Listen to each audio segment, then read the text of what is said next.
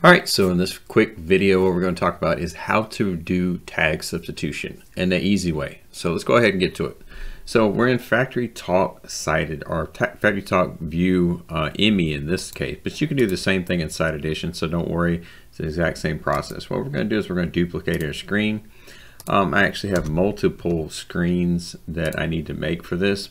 Now I could use parameter passing, but instead I'm choosing to use this method. What I'm going to do is go ahead and go over here. I'm going to right click and go to tag substitution.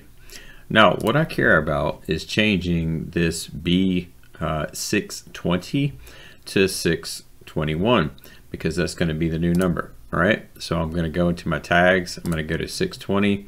I'm just going to merely pick it right here. I'm going to come over here, take away the brackets because I don't really need the brackets. And then on the very top line, I'm going to search for.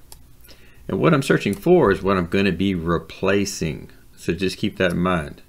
So this is what I'm going to be replacing with this. Okay. And then I do that, hit replace. It replaces all 8 tags. I can merely go up here and test it, see if it works. It does work. Now all I have to do is change the screen name to 61. Come over here and adjust the actual display. And we are done. So with that said, that is how you do tag substitution.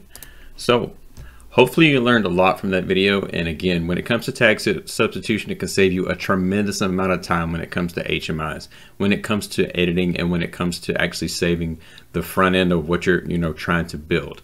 So with that said, hopefully you learned a lot and that you enjoyed that quick tip. Thank you.